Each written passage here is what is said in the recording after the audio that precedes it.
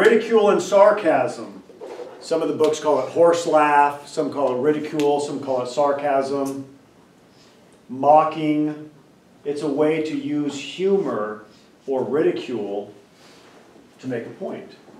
Comedians are very powerful because if you can get somebody to laugh, you can get them to trust you. But when you make fun and you mock somebody, that's a powerful tool to downplay that person to a large degree. But you do so in a way that belittles the person. And when you do that, the person seems less important. Saturday Night Live mocks President Trump every Saturday. And it's funny sometimes. At some point you kind of go, okay, already, right? I mean, sometimes you say, have a little variety. But still, if something's funny, it's a powerful way because we laugh about it. So it's a way that you can make people seem less important. Let me tell you a story about a great example of this. It was during the 1988 debates. It was the vice president debates. And Bush was running, and he has selected as his running mate Dan Quayle. And Dan Quayle was a young, attractive senator who was an up-and-coming star because he was a good-looking guy. And Bush chose him as his running mate, and so he had to have that one debate where the vice presidential potential individuals have a debate. And the vice presidential nominee on the other side for the Democrats was Johnston.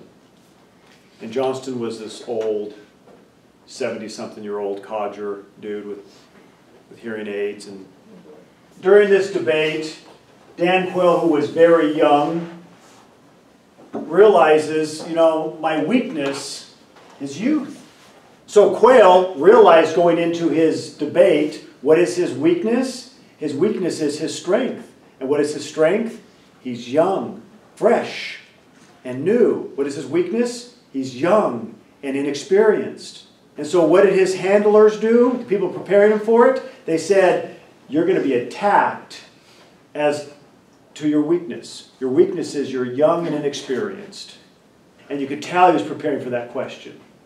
Because the moderator said, so people are very concerned, Mr. Quayle, Dan Quayle, about your age and experience.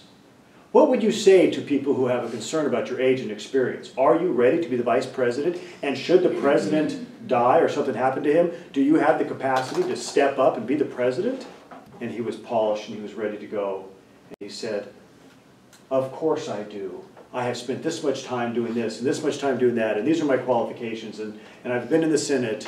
And not only that, but I remember a young man by the name of John F. Kennedy, who was my exact age when he became President of the United States. And he led this country nobly, and he was a great president. And he went on about Kennedy, and Kennedy this and Kennedy that, because everybody loves Kennedy.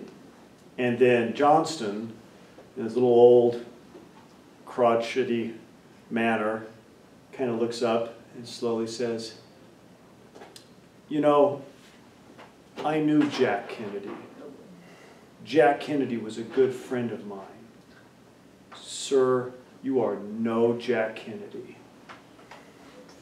And just left it at that. And everyone went, oh, damn! Pulled his pants down, spanked him in front of the whole country.